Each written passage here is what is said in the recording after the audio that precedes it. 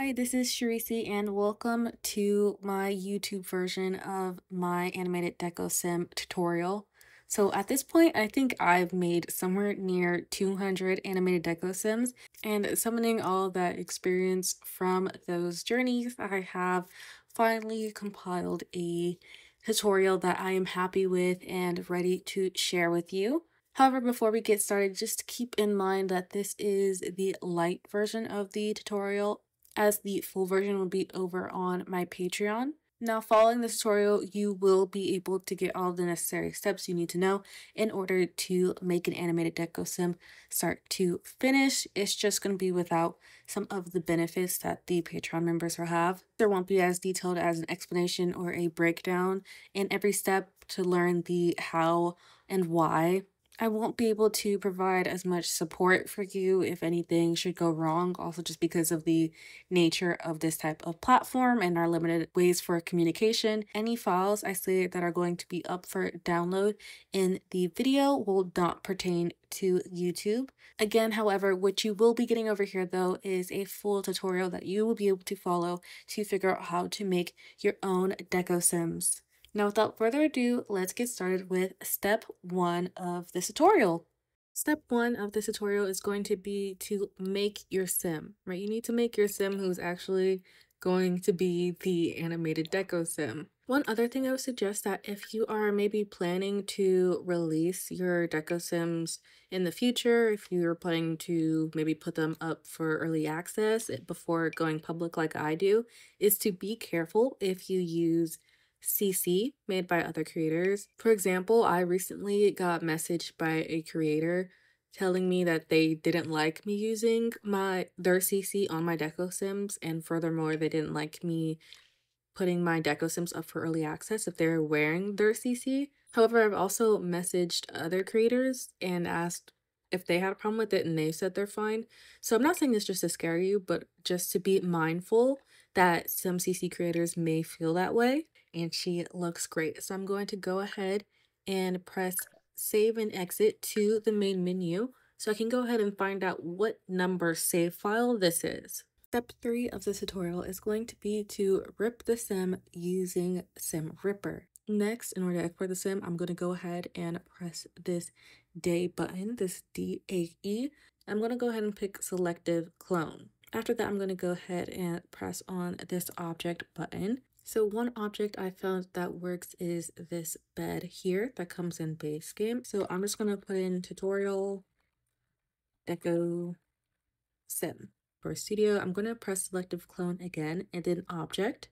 All of my stuff is going to load up, except this time I'm going to go ahead and press show debug items. Once I do that, you'll see this object up over here. That is the one we actually need. So step 4 of this tutorial is going to be to properly add the bones, and this is going to be part 1 of this process. In the post for this step, I'll be putting a picture, and these are the bones that I would recommend you use as well, especially if this is your first time.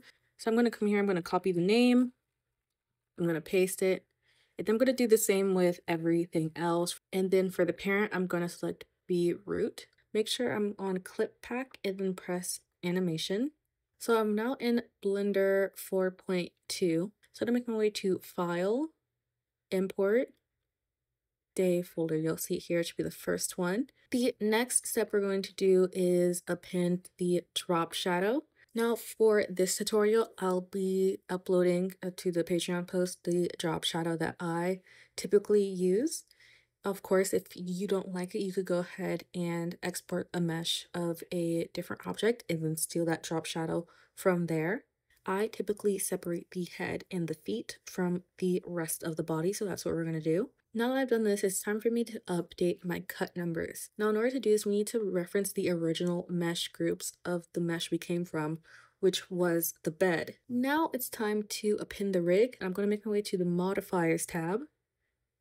Under the object section, I'm going to press on the rig. Now, once you do that, you should see your Deco Sim snap into this, the animation and what it looks like. And now it's time for another very important step, and that is for us to delete the vertex groups, cater the vertex groups to each mesh group. So again, to reiterate, I'm not only going to be deleting bones that are not applicable for the head and feet, but I'm also going to be deleting bones that I didn't even create back in Sims 4 Studio. I'm going to go ahead and cancel out the modifiers here and then press save. So I'm going to go ahead and save this clip package I opened earlier and then opened up the tutorial. I'm going to import it into Blender to make sure that everything is working properly and my cut numbers are lining up. Okay, I'm gonna see it looks like this when it imports. That's because the texture is messed up. I'm going to go ahead and go into the texture tab. Under diffuse, I'm going to import that one. And I found when you use the one that comes with Sims 4 Ripper, it makes it really shiny and I don't like it. So I've actually found a pretty good one that I like that I've taken from another object. And I will be uploading it onto this post for you to be able to head and go and download it so you can use it on your Deco Sims as well. I'm seeing that it looks the way it's supposed to. The textures are lining up properly. And then I'm going to go make the lower poly versions for this as well. So I'm going to go ahead and press import mesh. Great, that's imported well. It looks good. Highlight everything and then left click and press join or Control J to join. And then I'm also going to go up here to the scene tab, make sure that this has the cut number 0, and then also save. So I'm just going to import the _4 for all of these. Okay, so we are now at step 6 of the tutorial, and that is going to be to finish processing or adding our bones for our animated deco sim. And now here we are going to scroll down until we see model LOD. So once we're here, I'm going to make my way to the data tab, go to edit items, and then I'll see a screen that looks like this here. Scroll all the way down here until I run into right here, bind pose bones. I'm gonna click on that. But I need to manually insert all of these bones here into this section over here. You're going to press save, save, and then we're gonna make our way to this second Fong. Here, I'm going to do the same thing of opening up the bind pose bones and then the bones section. After you've done that, you're going to make your way to the second model LOD, press edit items, press the bones here. You're going to scroll down, find the bind pose bones, and then you're going to do the same exact thing. After you've done the second model LOD, you're then going to make your way to the one that just says model. You're going to go to LODs, edit items, press on low detail flags, scroll down till you see meshes, and then this form will look familiar again. You'll have the bones, edit menu, edit items, scroll down, find the bind pose bones, and then you're going to go do the same thing of copying and pasting the bone. Hey guys, we are here at step 7 and we are literally so close to the finish line. Like, you can see it. I promise you, you can see the finish line because in this step we are going to be updating our tuning files. Well, updating and adding our tuning files, and this is going to be the step where we basically connect our animation to our Deco sim. Now, first things first, I need to add my animation to my clip package. So back in my tutorial folder, I'm going to open the tutorial files package I made earlier. And then I'm also going to go here and I'm going to open Leah1_1. Select the rig, go into pose mode, and then making sure I'm in pose mode, I'm going to press this and then save and close. Now it's time to add that file I just saved into my clip package. I'm going to go to my warehouse tab, go to clip, and for my actor name, I'm going to change it to Leah, and then I'm going to press save and then minimize that for now. Back in this file, I'm going to make my way to the warehouse tab and then go to tools, extract tuning, object _ sculpture. I'm going to click on that. It should be the first one that pops up and then press add to current package. Now you'll see that this object tuning and this sim data file is now in my folder. I'm going to make my way to the data tab and I'm going to change the name of this here.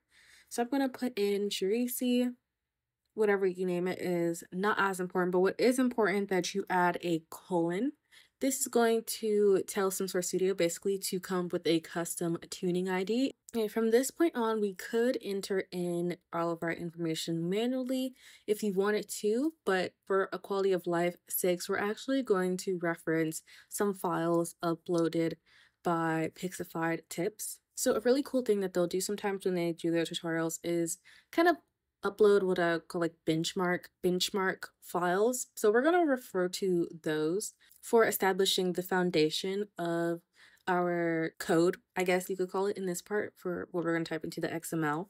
So I'm going to go ahead and link that in this Patreon post for you to go ahead and download. And when you open it, you should see 3 files there. So I'm just going to press batch import, and then I'm going to make my way to where I have those files saved. Now that I'm here, you should see your files should look like this. There should be 3 of them. I'm going to open the text file, and then I'm going to go ahead and have my SimSource Studio import these 2 other files. Those are going to give me my animation tuning and my animation state machine. Again, there are other ways to do that besides referencing the Pixified Tips one. I just like to do it because it is a slower or a shorter loading time to import those rather than to import them and then edit them from there, especially with the animation state machine. So I'm going to locate my line of sight, enter to go a line beneath it, and then paste what I copied from that text file. Next, I'm going to go into my data tab. I'm going to copy the name I changed it from earlier. I'm going to make my way to the animation tuning, highlight the name, paste what I took from before, and then I'm going to name it animation. There are multiple ways that people tag their tunings, so really you could do this however you'd like as long as you name it something specific to the animation tuning and animation state machine. This is just the way I typically do it, but it doesn't have to be this necessarily if you don't want it to be. But then next I'm going to make my way to the animation state machine. I'm going to copy the name here, paste, and then this time I'm going to ASM. Then I'm going to copy the name I just made, make my way up here, press tools, hash generator, and then paste it in the text. Now I'm going to go to FNV64, highlight it, copy, and then make sure that I paste this in the instance, not the instance decimal, the instance specifically. After that, I'm going to bounce back down here to my animation tuning. I'm going to follow these helpful benchmarks that Pixified Tips includes on theirs, and then I'm going to paste that. For my actor name, I'm going to leave it as Leah. So this is going to be the same thing I had for my clip package. If you forget what you named it, you can always bring it back up and make sure the actor names are the same for both. And for the tuning name, I'm just going to do Leah _ idle because that's what she's doing. After that, I'm going to make my way to the animation state machine. I'm going to highlight your actor name, Control F. It'll pop up here. I'm going to replace it with Leah because that's predetermined. I'm then going to highlight tuning name, replace my tuning name with Leah _ idle, just as I did on the animation tuning. Next, I'm going to highlight the source asset name, do the same thing, paste it here, and then I'm gonna just type it in manually, but you could also control and copy it here. So I'm gonna do Leah _1 _1. They're the same for that. Replace, correct. And then I'm going to highlight this clip name all the way from the C to the 1. Copy it, paste it up here, and then I'm going to copy the clip name from my clip package. Again, it's up here in the name or it's down here. They're exactly the same, so it's not that much of a big deal. Paste it and replace all. I'm going to make sure I save, but I'm not going to close the package just yet because I have to change my object definition. So I'm going to go object tuning and copy my name, and then I'm going to go back to object definition. I'm going to press tune. I'm going to copy that or select all of that and then paste it to replace everything. So then now they have the same tuning name and therefore the same tuning ID. Then I'm going to make my way back to object tuning. I'm going to press this button down here. That's going to show me all of my local tunings. I'm going to highlight the one I did for my animation tunings, copy, then highlight all of this and paste it here. And then just to be safe, I'm going to make my way back to the Studio tab, go to Tools, Tools, Modding, Renumber, okay, Tools, Modding, Sync. And then now I'm going to save my folder. I'm going to go ahead and copy this, paste it into my mods folder, and then hop into game for the possibly final step to make sure that this thing works properly. I will see you guys there when we're in game to playtest our Deco sim. Okay guys, so we are back in game for step 10 of the tutorial, which is the final step, playtesting. We are back in the save file all the way from step 1, I believe, and here we have our Deco sim, and she is looking perfect. I see nothing looks crazy, out of place. She is going through the animation and looping just fine. And if I click on her, I have the option to view her. Okay, so this is going to mark the end of this tutorial, and congratulations for making it this far all the way to the final step. Again, if you're a tier 3, keep in mind that you have an additional layer of resources in the community chat and in the comment section. So if you're really stuck running into a dead wall, feel free to go ahead and ask questions, send me pictures of what's going on, and I'll try my very best to help you. If you're watching the version of this on YouTube, I'll try my best to answer straightforward questions, but because of everything that goes wrong and because we don't have access to sending pictures and such, it's going to be very much harder, and there's really only so much I can do, but I will try my best to respond to you over there as well and provide some form of help or assistance. We made it this far. Congratulations, and again, thank you so much for watching. I really hope that this tutorial was helpful. I put my all into trying to break it down and explain everything, and I hope that it helped. So again, thank you so much, and I will see you guys later. This has been Tracy. Bye!